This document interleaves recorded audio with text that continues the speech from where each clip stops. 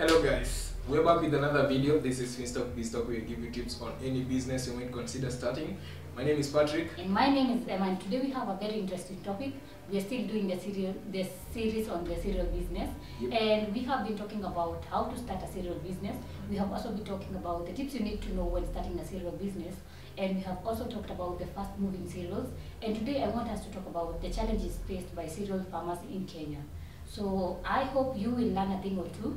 So the first challenge that is faced by the cereal farmers in Kenya is climate change and unpredictable weather patterns. So when you talk about the unpredictable weather patterns in Kenya, right now actually we are facing lack of rains, and it is really affecting farmers who have majored in the cereal business.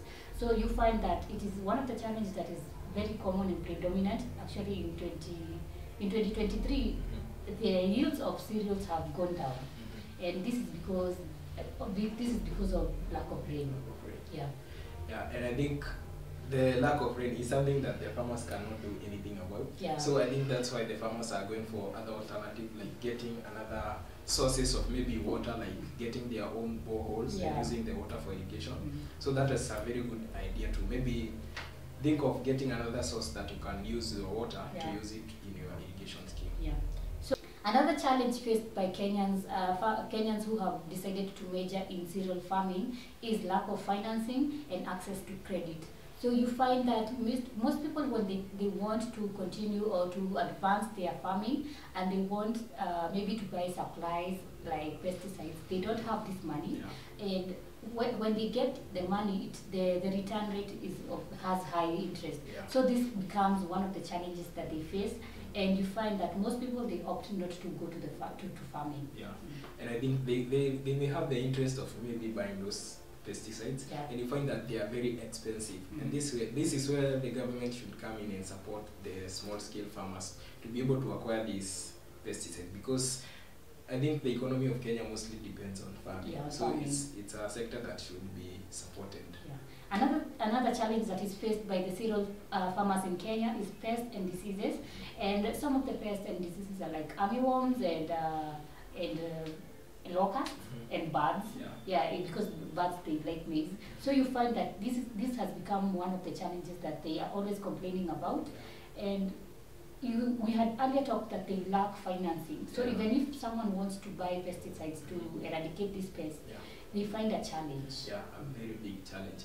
For example, the birds. But I think for birds, you can try and use scarecrows. Yeah, but sometimes it doesn't work. Yeah, sometimes it doesn't work. That's the least you can do, but it's better than doing nothing. Yeah.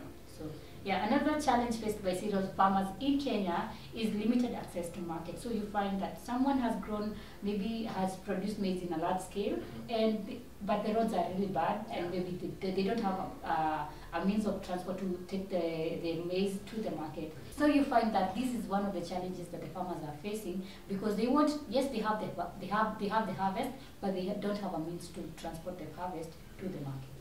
Yeah. And that's a very big challenge, and we blame the government on that, because they should be building roads for the farmers to get their products in the market. Yeah.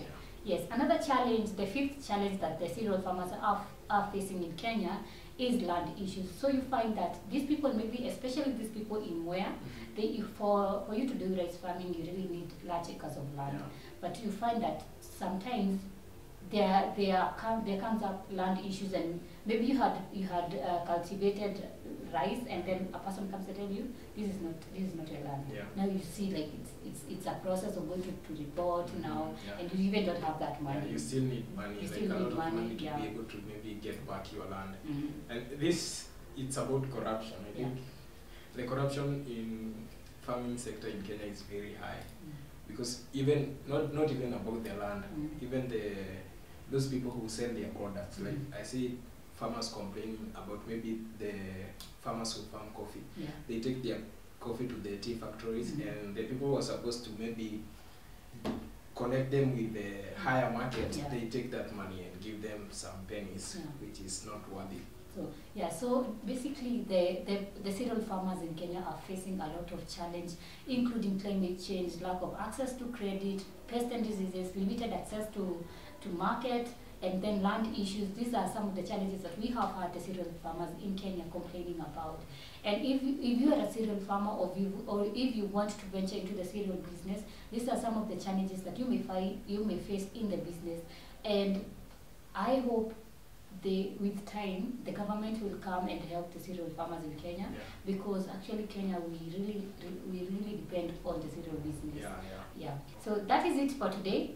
Make sure that you like, comment, subscribe, and hit on the notification button so that every time we upload a new video, you can be notified. If you have learned something, or if you have gained something from the video, make sure to leave it in the comment section, and we will really appreciate. We also offer some courses here at Finstock University College that can help you in your agri business. So make sure you visit our website www.finstockuniversity.com, or email us at info@finstockuniversity.com. You can also call us at 0703 313 722. So make sure you visit and learn a thing or two. Until next time, goodbye.